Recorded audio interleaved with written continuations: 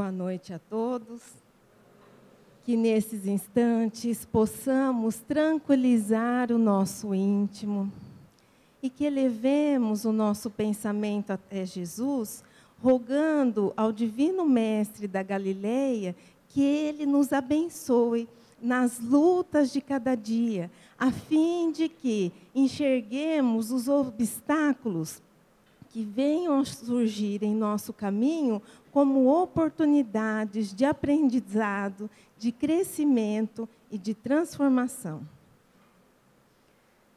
A capacidade de expressão, seja através da palavra falada ou da palavra escrita, é mais um dos dons que Deus nos concedeu, a fim de nos aprimorarmos a caminho da perfeição. A palavra, assim, surge como um importante instrumento para a comunicação e o relacionamento humano. Necessário se faz compreender os mecanismos de atuação da palavra em nós e nas pessoas que nos escutam.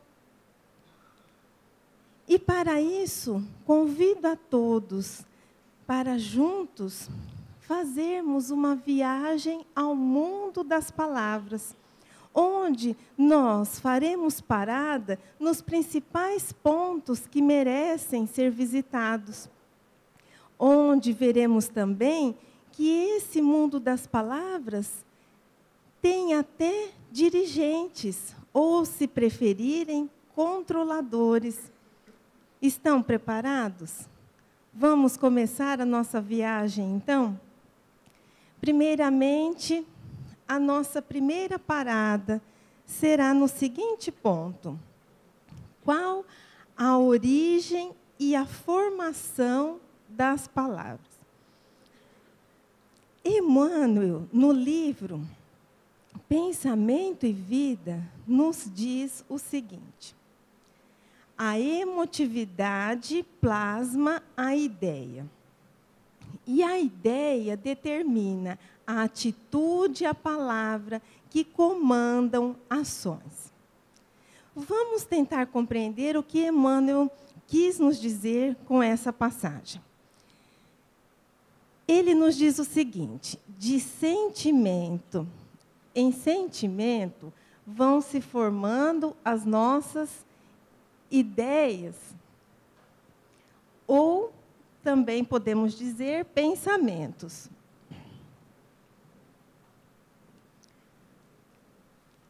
E de ideia em ideia vão se formando as palavras. E de frase em frase vão se formando as nossas ações. Por isso que Jesus nos diz também, corroborando essa afirmativa de Emmanuel, que a boca fala do que está cheio o coração, em Mateus capítulo 12, versículo 34. O que podemos compreender, então? Que a nossa palavra teve origem no nosso pensamento, mas que o nosso pensamento se originou de um sentimento que tivemos. Podemos, sem sombra de dúvidas, afirmar que as nossas palavras são a expressão daquilo que estamos sentindo e pensando.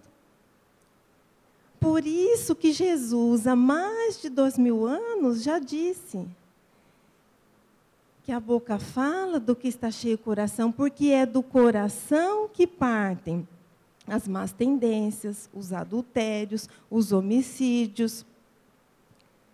E também é do coração que partem as coisas boas, as obras edificantes, o amor, a fraternidade. Tudo tendo como ponto de partida o nosso sentimento. E a nossa próxima parada? O poder criador da palavra. A palavra é um vigoroso fio de sugestão. Toda frase cria uma imagem e toda imagem cria alguma coisa. Exemplificando, imaginemos que uma amiga pega o telefone e liga para outra e diz assim: oi, fulana, tudo bem?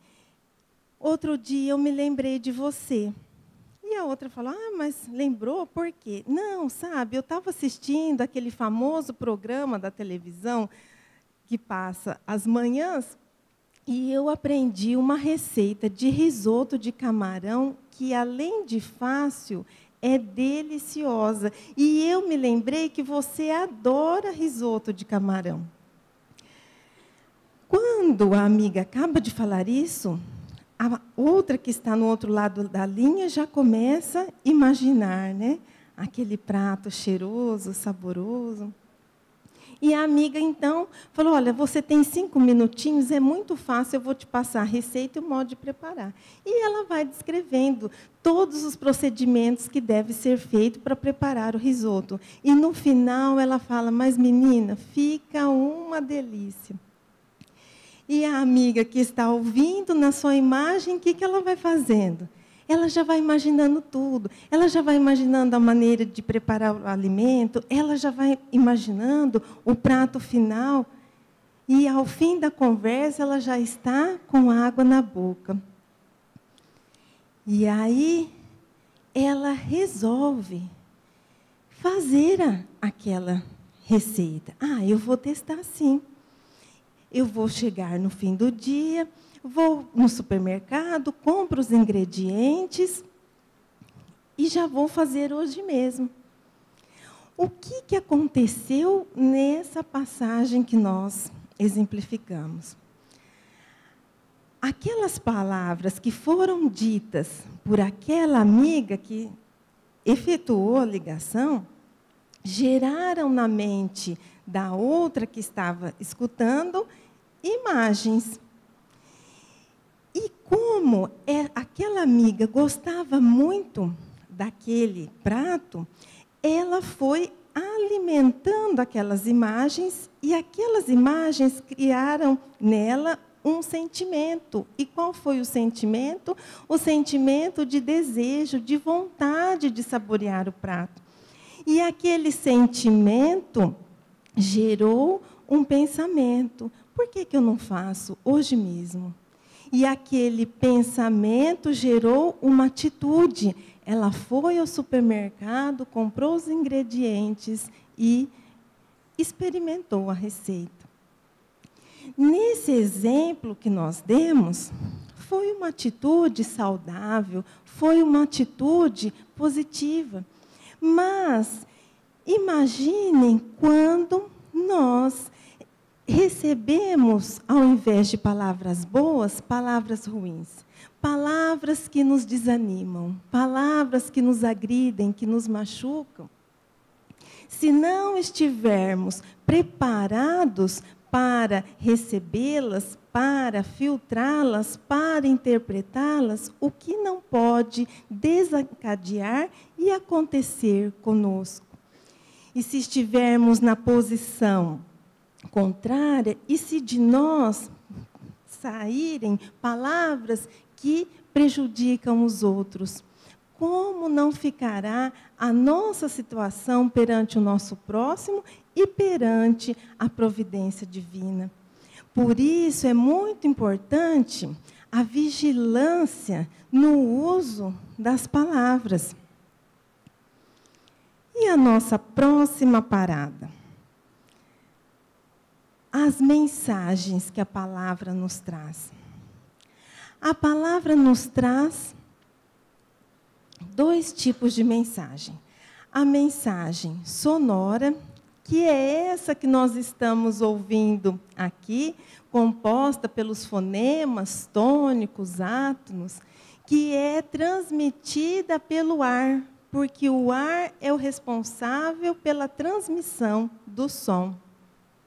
Mas também a palavra nos traz uma outra mensagem, uma mensagem que nós dizemos inaudível.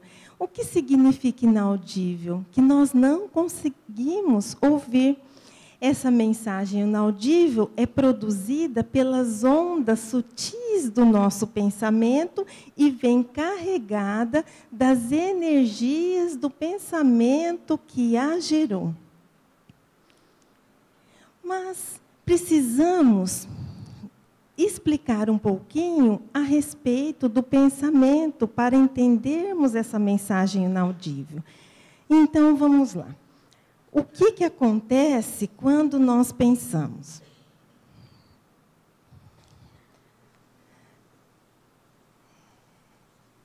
Quando nós pensamos, aqui estamos nós, né? Sorridentes. Quando nós pensamos, primeiramente, nós nos utilizamos dos fluidos que estão à nossa volta e produzimos formas-pensamento. A esse fenômeno chamamos de ideoplastia. Então, quando pensamos, é como se... Vocês lembram, alguém aqui é da época do gibi? Ou será que sou só eu? O que acontecia no gibi? Não tinham aqueles balõezinhos assim, em volta do desenho? Quando nós pensamos, vamos produzindo essas formas-pensamento. Essas formas-pensamento são formas fluídicas, que nós não conseguimos ver naturalmente, à luz do dia ou à luz artificial, mas elas existem. E, além de produzirmos essas formas-pensamento, nós produzimos ondas sutis, como antenas de rádio, de internet, etc. E essas ondas vão vibrar numa certa frequência. Elas vão vibrar numa certa frequência. E essa certa frequência permite a sintonia com todos aqueles encarnados e desencarnados que estão na mesma frequência vibratória. E o interessante também, a respeito dessas formas-pensamento, é que elas não exteriorizam apenas objetos, ou, no caso, alimentos, ou objetos de desejo que estejamos pensando. Elas também refletem aquilo que estamos sentindo. O Ernesto Bozano, no livro Pensamento e Vontade, no início do século XX, por volta do ano de 1900, ele fez várias experiências utilizando-se das máquinas fotográficas da época que utilizavam as chapas. Porque essas formas fluídicas eram capazes de impressionar as chapas. Então, ele fotografava as pessoas e depois revelava. E na foto, muitas vezes, aparecia a pessoa e uma imagem um pouco borrada, ou de um objeto que a pessoa estava pensando, e de formas não definidas que representavam sentimentos. Então, ele, após várias pesquisas, tirou algumas conclusões. Por exemplo, aquelas pessoas que estavam em dúvida na decisão que iam tomar, que estavam confusas, apareciam formas-pensamento como se fossem espirais. A pessoa que estava com medo, as formas-pensamento apareciam como se fossem salpicos de lama. As pessoas que estavam muito nervosas, enfurecidas, apareciam formas-pensamento como se fosse o zigue-zague de um raio. Daí, também, percebemos como é rico e vasto esse universo das palavras, porque ele traz, então, essas energias E por isso que muitas vezes, eu não sei se já aconteceu com algum dos presentes, que as pessoas nos dizem até coisas boas, mas não conseguimos acreditar. Parece que aquilo nos soa falso. Por quê? Porque muitas vezes a mensagem sonora está em contradição com essa mensagem inaudível. A pessoa está pensando uma coisa, está falando outra. E assim, em algumas situações, conseguimos captar isso. Outras vezes, não. Exemplificando novamente. Hoje, vamos dar bastante exemplos, porque, através do exemplo, a nossa compreensão fica mais fácil. Imaginemos que exista uma jovem muito bonita. É a menina mais bonita da sala de aula dela. E um rapaz, dado a conquistas das jovens bonitas, ele até nem gosta muito dela, mas se ele a conquistasse, seria uma vitória, seria um status para ele. E ele chega a ela e se declara. E fala um monte de coisas bonitas, mas a jovem, percebendo a maneira dele falar, percebendo o seu comportamento, os seus gestos, não consegue acreditar. Porque ela ouve palavras boas, palavras carinhosas, palavras de elogios, mas aquilo não lhe parece verdadeiro. E realmente, nesse exemplo que demos, ela foi perspicaz, porque o pensamento que o levou a produzir a palavra estava em contradição com aquilo que ele estava sentindo. E agora que nós vimos esses 3 pontos principais a respeito das palavras, nós paramos e nos fazemos a seguinte indagação: como estamos utilizando a nossa fala? Como estamos utilizando esse dom que nos foi dado pela providência divina? Será que estamos falando corretamente? Mas nós não estamos dizendo aqui, corretamente, que tenhamos que conjugar perfeitamente todos os verbos, todos os tempos, fazendo a concordância nominal, verbal. Não é nada disso. Será que a nossa fala está condizente com a condição de espíritas e, antes de tudo, cristãos que somos? E quando observamos a maneira das pessoas se comunicarem, se manifestarem, nós, muitas vezes, ficamos em dúvida, porque não concordamos com algumas expressões, mas todo mundo fala da mesma maneira, todo mundo se utiliza delas. E, por isso, ficamos em dúvidas de como nos comportar diante dessas situações. Procuremos, então, à luz da doutrina espírita e à luz do Evangelho de Jesus, dirimir essas dúvidas que encontraremos as respostas. E, para isso, vamos lembrar, primeiramente, do que nos diz o apóstolo Paulo em Efésios, capítulo 4, versículo 29. Ele nos diz assim: não saia da vossa boca nenhuma palavra torpe, mas somente aquela capaz de promover a edificação. O que o apóstolo Paulo está querendo nos dizer com isso? Que não saia da nossa boca nenhuma palavra que vá ferir, que vá prejudicar, que vá magoar, que vá desanimar, que vá matar o ânimo, a esperança daquele que está nos ouvindo. Mas que saia da nossa boca aquela palavra que possa levar a luz, que possa levar a paz, o conforto, o auxílio, o conselho, que possa mostrar o caminho. Ah, se já conseguíssemos colocar isso em prática, né?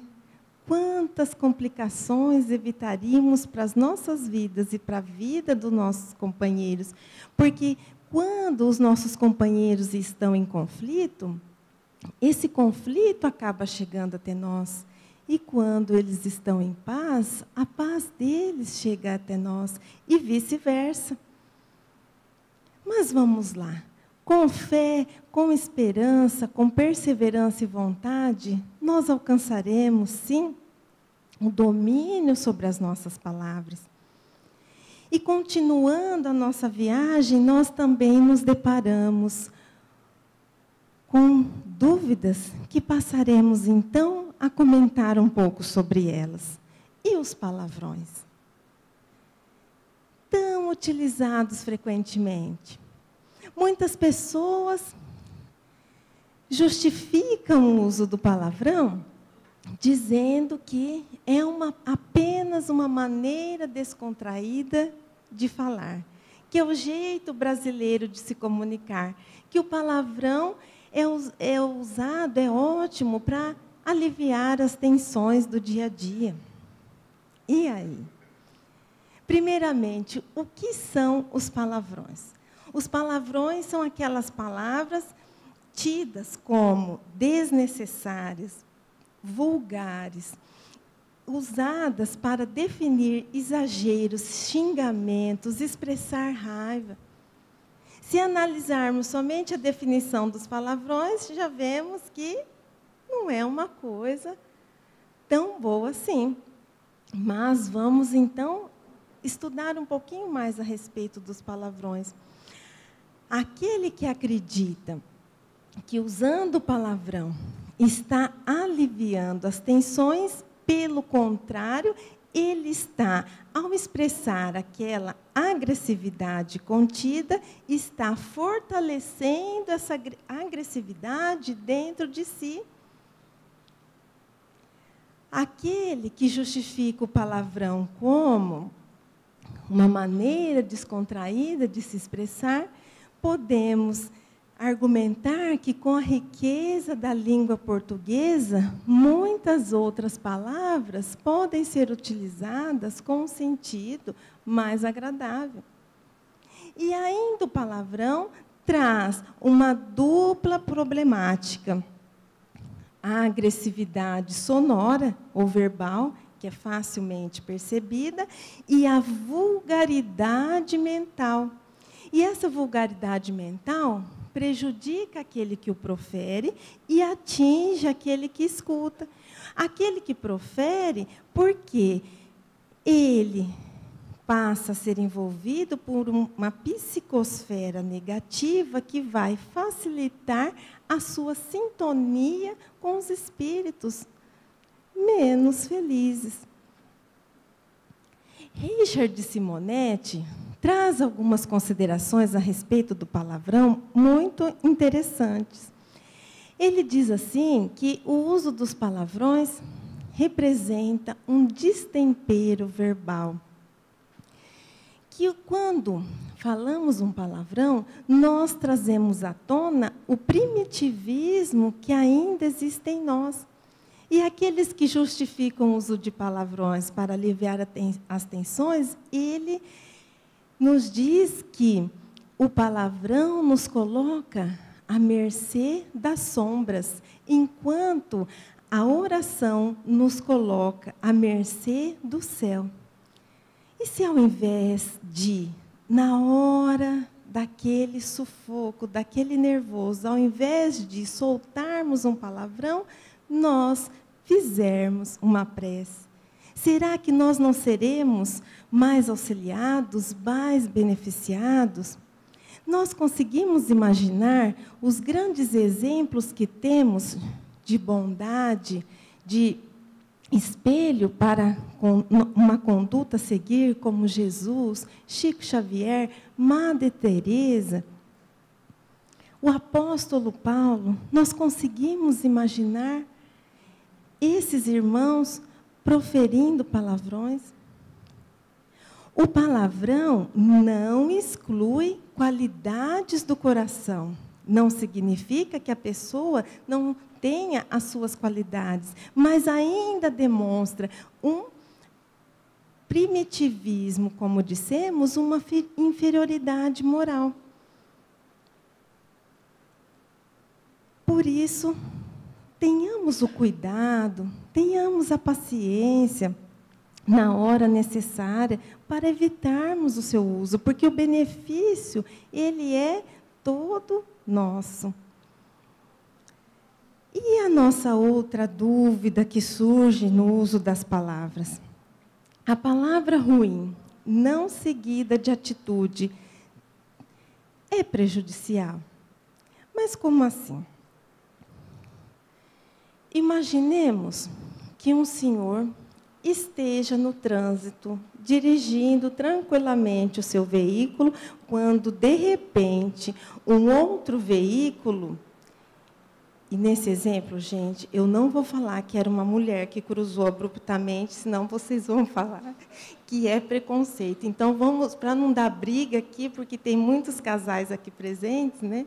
Então, vamos continuar o nosso exemplo, dizendo que um outro veículo, dirigido por um senhor, também cruza à sua frente sem olhar, exigindo com que ele brecasse abruptamente, quase que ele bate. Mas ele conseguiu brecar. E o pior, o carro era zerinho, ele tinha acabado de tirar. E aquilo gerou nele um sentimento de raiva tão grande que ele olha e vê que dá tempo dele alcançar aquele veículo. E ele faz a curva e começa a perseguir o veículo, emparelha com outro senhor, abre o vidro e diz aquele monte de coisa, e ainda ameaçando, eu vou fazer queixa de você na delegacia, e tarará, e tarará. Ninguém também nunca viu uma cena dessa, né? Quase não acontece. O que aconteceu ali? Ele chegou em casa, esfriou a cabeça, falou, deixa para lá, não vou atrás disso, eu também vou poder fazer o quê? Ele não bateu em mim, como que eu vou provar? Deixa quieto. Como ele só falou que ia fazer, não fez, então está tudo bem. Essa palavra foi prejudicial. Vamos entender o mecanismo de formação das palavras. Essas palavras foram prejudiciais, sim. Naquele que proferiu, o que aconteceu? Primeiro, o sentimento de raiva, né? De fúria. Esse sentimento de fúria fez com que ele tivesse um pensamento negativo, um pensamento de raiva também, de falar, de esbravejar em relação àquele irmão que cruzou o seu caminho. E, com isso, quando ele pensou de maneira negativa, o que aconteceu? Ele teve essas formas de pensamento aqui, ó, e também fez com seu cérebro emitisse ondas sutis a uma certa frequência.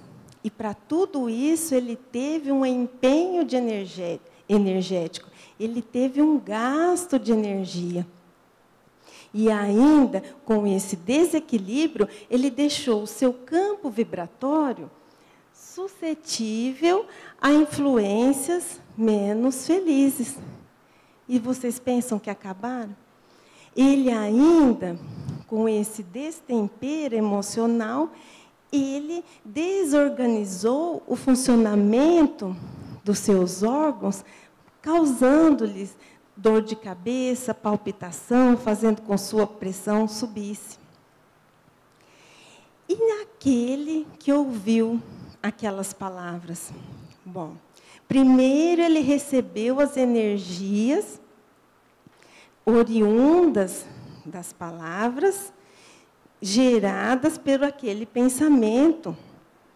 Depois, ele começou a produzir forma os pensamentos em sua mente conforme ele falava. Eu vou te denunciar. Aí ele já começava, nossa, já pensou ali na delegacia, falando, nossa, minha mulher vai me matar, ela está querendo tirar minha carta, porque fala que eu já não tenho mais idade para dirigir. E ele começou a pensar. Aquele pensamento fez também com que ele emitisse as suas ondas mentais. E que também, assim, se ele se desequilibrasse, ficasse suscetível a influências menos felizes. E aquelas energias também, se ele não se controlasse, poderiam ter desequilibrado o funcionamento do seu organismo. Mas, nesse caso, vamos ser bonzinhos. O senhor ouviu tudo, fez uma reflexão, viu que ele estava errado, pediu desculpa para o outro e foi embora para casa. E ficou rezando para que a sua mulher não soubesse do acontecido. Nesse caso, então, a situação foi controlada. Mas, e quando proferimos palavras que vão causar um dano ou prejuízo a alguém? O Emmanuel, no livro Palavras da Vida Eterna, nos diz assim: a nossa conversação, sem que percebamos, age por nós, naquele que nos escutam. Quer dizer, aquilo que proferimos é um ser vivo que vai atuar naquele que está nos escutando.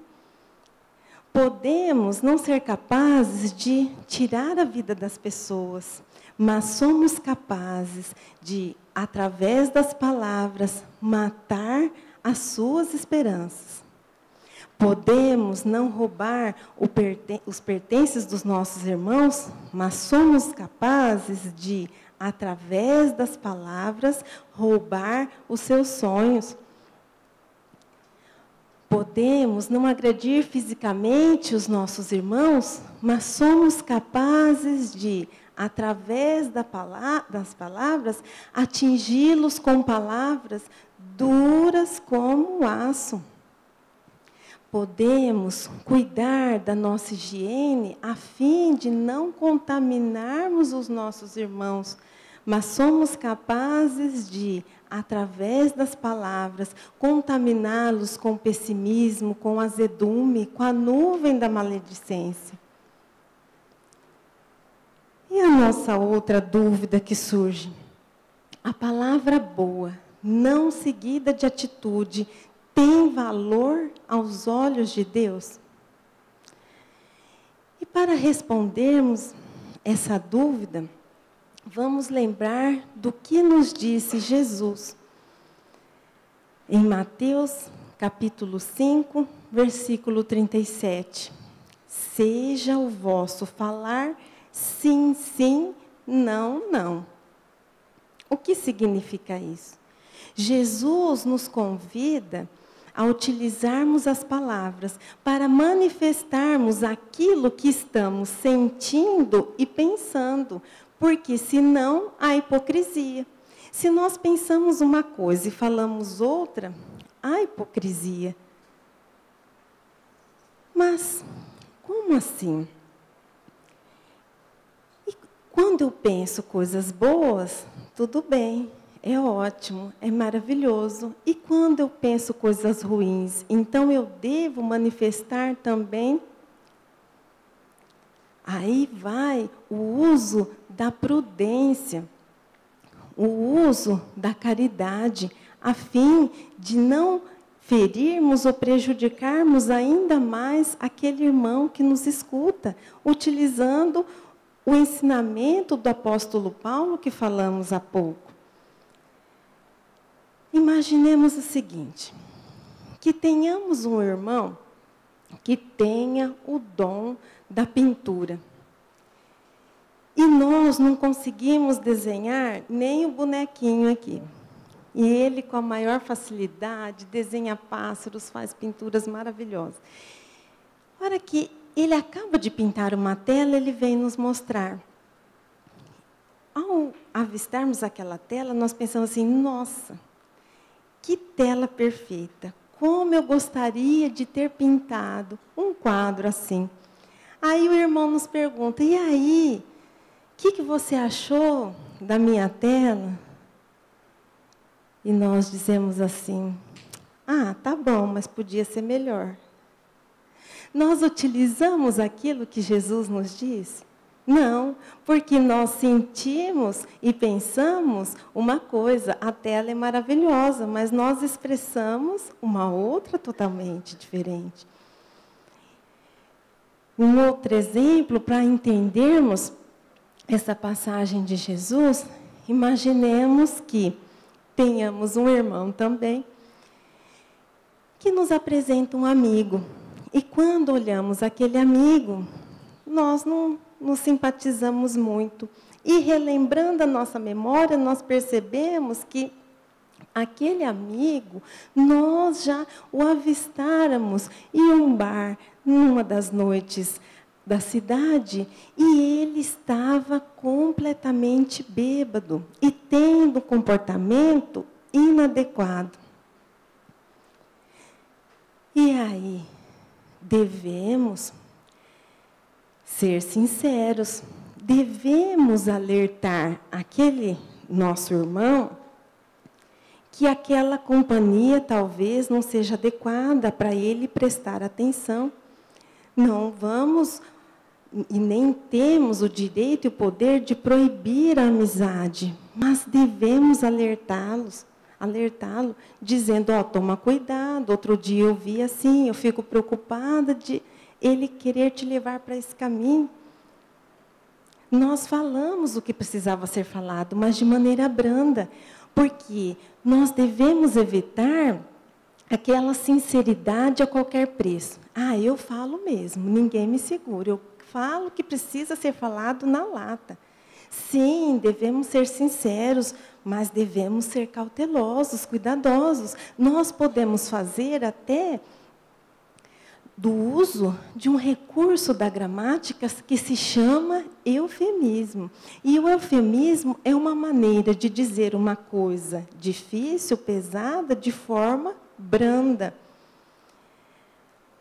Chico Xavier foi uma das pessoas que muito se utilizou do eufemismo, porque Chico trazia consigo aquela consciência de que não é o que entra pela boca que contamina o homem, é o que sai da boca. Como nos disse Jesus em Mateus capítulo 15, versículo 11. Então, para Chico, os empregados eram auxiliares.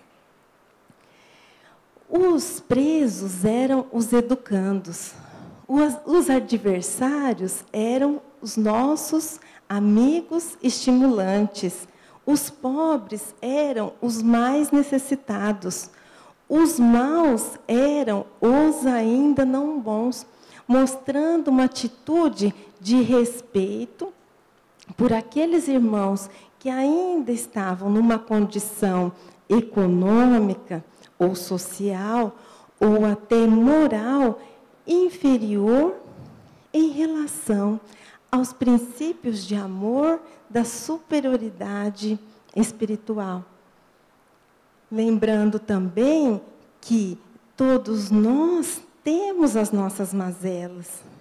E para que denegrir a imagem do próximo se temos também o nosso telhado de vidro? E Jesus também nos diz com esse ensinamento que os nossos exemplos têm que ser embasados em boas obras. Então, o que significa isso? Não adianta nós pregarmos o amor, a paciência, a caridade e no dia a dia não colocarmos em prática. Porque se a palavra convence, é o exemplo que arrebata. Por que não adianta isso? Porque nós utilizamos de palavras elevadas, de palavras dóceis, para colocarmos sobre nós uma capa de serenidade, de bondade que ainda não temos. E se nos utilizamos desse recurso, estamos sendo hipócritas também. Precisamos ser verdadeiros, que as nossas palavras sejam baseadas nas nossas boas obras. E uma outra consideração que temos que fazer nessa viagem ao mundo das palavras, as queixas e reclamações. Alguém aqui se queixa? Que beleza! Ninguém. Agora, vamos falar a verdade, gente. 1 vez por dia? 2 vezes? 3, 4? Estava frio. Ai, esse frio dói todo o corpo. Ai, para tomar banho. Ai, para lavar a cabeça. Ai, para levantar. Mas antes nós estávamos reclamando que estava muito calor. E é sempre assim. As reclamações não param. E o que acontece quando nós reclamamos? Como dissemos naquele que profere o palavrão, nós vamos nos envolvendo de uma psicosfera negativa. Essa psicosfera negativa vai atraindo um pesado magnetismo, e esse pesado magnetismo nos traz o desânimo, nos traz a doença, nos traz o azedume, contamina o nosso organismo, contamina a nossa alma e contamina o ambiente à nossa volta. O Emmanuel, no livro Palavras da Vida Eterna, também nos diz o seguinte: mergulhar o divino dom da palavra no vaso lodoso da queixa é como inflamar preciosa lâmpada no conteúdo da lata do lixo. Quer dizer, nós temos o dom de falar para auxiliar, para levar a luz, para levar a paz, o esclarecimento, e nós fazemos o quê? Quando reclamamos, desperdiçamos, nos prejudicamos e prejudicamos os outros. E quando nós nos queixamos de alguém? Alguém se queixa de alguém aqui? Do marido, do vizinho, do condutor do veículo à nossa frente? Que maravilha, parabéns, né, para todos nós. Não é isso também que acontece? Quando nós reclamamos dos outros, nós estamos nos intimando a fazermos coisa melhor e a vivermos em um nível mais alto de vibração. Quando deveríamos nos colocar na posição daquela pessoa que está cometendo a atitude equivocada, segundo o nosso julgamento, para vermos se na posição dela não estaríamos fazendo coisa pior. E quando reclamamos, o que acontece ainda? Nós vamos nos enfraquecendo, nós vamos enxergando os problemas maiores do que eles são, nós vamos perdendo o ânimo. E se, ao invés de reclamarmos, começássemos a agradecer a vida, agradecer a dificuldade, agradecer a família, agradecer aquele companheiro, agradecer. Porque quando nós agradecemos, o que acontece? A nossa fé em Deus se fortalece, a nossa ligação com o nosso Pai Criador se fortalece. Nós passamos a ter mais forças, mais ânimo, mais coragem para enfrentarmos as adversidades da vida. Vamos dar um exemplo, mas não é exemplo, não. Esse caso é real. Há cerca de uns 10 anos atrás, o Kardec contava com um frequentador muito especial. Ele se sentava mais ou menos ali, perto da porta da livraria, sempre acompanhado de uma pessoa que o ajudava, porque ele usava um óculos escuro que fazia com que percebêssemos a sua dificuldade de enxergar. Não sabemos precisar se ele pouco enxergava ou se ele nada enxergava, mas precisava sempre de uma pessoa para conduzi-lo pelo salão.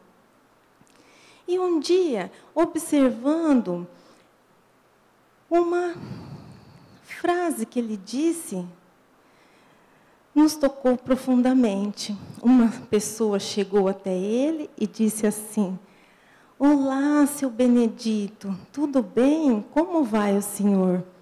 E ele responde com um sorriso sereno e diz assim: tudo maravilhosamente bem. Mas quando ele nos diz maravilhosamente bem, nós percebemos através da mensagem. Opa! Agora eu vou precisar do auxílio aqui. Quando ele nos diz maravilhosamente bem, a mensagem inaudível que ele estava nos dizendo pareceu tão verdadeira, veio carregada de tanta gratidão pela vida, que nos sentimos tão inferiores, com tanta vergonha daqueles momentos em que reclamamos por qualquer coisa, porque imaginemos não poder ver a luz do sol e ainda dizermos: tudo vai maravilhosamente bem e sinceramente. E, continuando essa nossa viagem a respeito das palavras, precisamos entender que a palavra é uma via de mão dupla. Se é importante sabermos ouvir, se é importante sabermos falar, é muito importante também sabermos ouvir, porque, segundo ouvimos, cada frase trará a paz ou a discórdia, o bálsamo ou o veneno, a treva ou a luz. Vocês estão cansados de exemplo? Mas posso dar mais um? Está quase acabando, gente. Imaginemos também que um jovem fica sabendo que a sua banda preferida vai vir numa cidade aqui perto. E ele já combina com os amigos: ah, não, nesse show nós vamos, nós não podemos perder. E ele, então, chega para o pai, fala: pai, é o seguinte, sabe aquela banda, tudo? Eles vão vir aqui, mas não é aqui, não. É numa cidadezinha, dá uns 80 quilômetros daqui.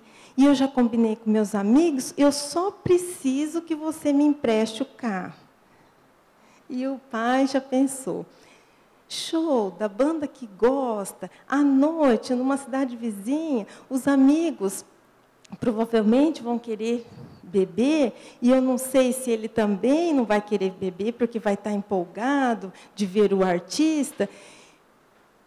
E vendo todos os riscos que poderiam acontecer, o pai diz assim: ah, olha, meu filho, vamos fazer o seguinte, eu e sua mãe vamos juntos, mas você fica tranquilo que nós não vamos ficar pertinho de vocês, não. A gente vai para você, né, não precisar ir dirigindo, a gente marca um ponto de encontro, vocês ficam com os amigos. E o que o rapaz pensa na hora? Ai, meu Deus, que mico que eu vou pagar, junto com meus amigos, levar meu pai e minha mãe, mas meu pai não tem jeito mesmo, o que é isso? Quando ele também poderia ter pensado assim: poxa vida, meu pai foi bacana, ele podia ter me proibido de ir, mas ele se dispôs a fazer esse sacrifício para que eu assistisse o show. O que nós podemos concluir com isso? Que toda palavra traz o impacto da ação, mas a reação mora dentro de nós. Por isso, nós precisamos lubrificar as engrenagens da nossa audição com os olhos puros do amor, porque nem sempre o nosso julgamento é o julgamento da lei divina.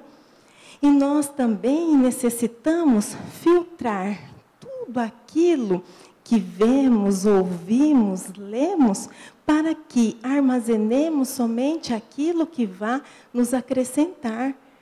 Porque quando nos fixamos em informações negativas, e vamos alimentando aquelas imagens, o que acontece?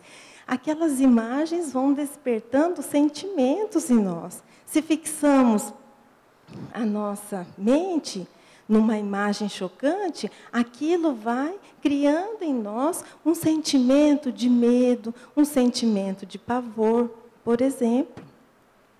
Seja da escrita das mãos hábeis ou da fala das pessoas distintas, examinemos tudo, mas retenhamos o bem.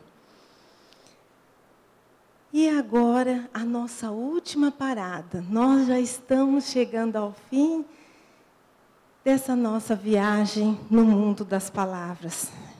E o asseio verbal? O asseio verbal é que o ideal seria que as nossas palavras viessem desprovidas de todo o mal. Mas, no momento, é impossível, porque para a palavra vir desprovida de todo o mal, ela tem que ter nascido de um coração puro. E o nosso coração ainda não é puro.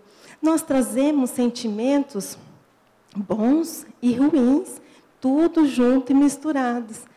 Enquanto isso não acontece, o que nós devemos fazer? Devemos nos policiar, devemos vigiar, para que a nossa palavra não venha, como dissemos, a ferir, a prejudicar. Por isso, sempre devemos nos perguntar, será que eu estou reclamando demais? Sendo desagradável com as pessoas? Será que eu estou me utilizando de palavrões demais? Será que eu estou falando demais, não respeitando o tempo das pessoas?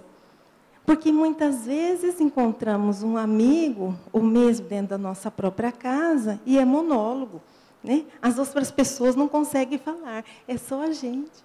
Vamos respeitar o direito do outro, se expressar também. Qual será o tom de voz que eu estou me utilizando?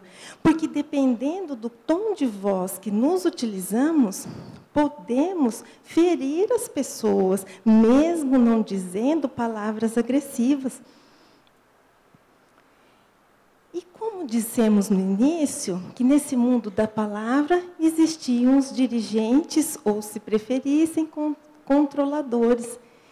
E para podermos controlar o uso das nossas palavras, nós podemos contar com 2 controladores, na verdade 3, que são o nosso pensamento, a nossa vontade e o nosso silêncio. Porque quando sentimos uma coisa ruim, Deus ainda nos concede o pensamento para refletirmos. Meu Deus, eu senti uma coisa ruim em relação àquela pessoa, mas será que eu não estou fazendo um julgamento precipitado? Será que se eu me manifestar da maneira que eu estou pensando, isso não vai agravar a situação? Deus nos deu, então, o controlador chamado pensamento. Quantas vezes nós ouvimos assim? Pense antes de falar, não saia falando tudo que lhe vem à cabeça. E um outro controlador das nossas palavras é a nossa vontade, porque às vezes nós pensamos isso, né? Ai, meu Deus, fiquei sabendo de uma coisa a respeito do fulano, nossa senhora, que vontade de contar para aquela pessoa que conhece ele. Aí a gente pensa e fala assim, não, mas para que eu vou fazer isso? O que eu tenho a ver com isso, né? Mas a nossa vontade não é suficientemente forte, e aí a gente fala assim, mas eu vou contar, vai. Porque aqui que tem também não vai ser mal nenhum, eu só vou falar para ela. Então, nós podemos pensar, poxa, vou fazer isso, eu vou falar isso para alguém, mas será que eu gostaria de ouvir isso da maneira como eu estou pensando falar? E aí a nossa vontade entra em ação. Não, você vai à casa espírita, você está em busca de ser uma pessoa melhor, para que você vai se intrometer nessas coisas? Eu vou falar isso para alguém, mas será que isso realmente é necessário? E o controlador chamado silêncio? Em muitas situações, a melhor atitude que temos que tomar é o silêncio. Quando estamos extremamente nervosos, desgovernados, destemperados, devemos nos silenciar, porque no auge do nervoso nós podemos inverter os pés pelas mãos e proferir palavras que venham a magoar profundamente.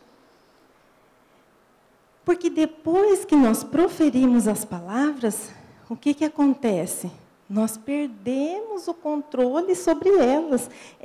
Elas são seres vivos. E como vimos, cada pessoa terá uma reação perante aquilo que dissemos. E não temos como controlar a reação das pessoas. Agora, se somos cuidadosos, se aconselhamos alguém, por exemplo, com o intuito puro de simplesmente ajudar, e a pessoa se magoou, Deus, que vê todas as coisas, vê também o nosso esforço em auxiliar, e vê que não tivemos intenção alguma de magoar. Mas, se ao contrário, vamos proferindo tudo que nos vem à mente, se não nos controlamos, se não passamos pelo filtro do pensamento e da vontade de acertar, quando proferimos palavras que magoam alguém porque realmente foram duras, nós, além de prejudicarmos o nosso irmão, também adquirimos débitos perante a providência divina. Não significa com isso que não possamos falar, que não possamos nos manifestar, mas existem tantas maneiras que procuremos a maneira de sermos corretos, justos, amorosos, que nós encontraremos. Para assegurarmos a harmonia geral, nós fazemos o uso das leis, das normas e dos regulamentos. E para imunizarmos a vida íntima, protegendo-nos contra distúrbios e prejuízos, Deus nos concedeu o controle do pensamento e o governo da nossa língua. A nossa viagem está chegando ao fim.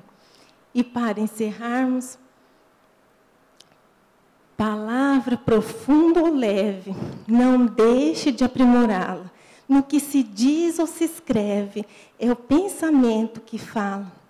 Cultiva a boa conversa, se é nisso que te estimulas, mas fala corretamente. Esquece as palavras chulas. Em tudo quanto converses, toma o bem por tua escolta. Toda palavra é um ser vivo, por conta de quem a solta. Palavras que amparam sempre, sem sombra, vinagre ou lama, nascem somente da fonte do coração de quem ama. Obrigada pela atenção de todos e muita paz.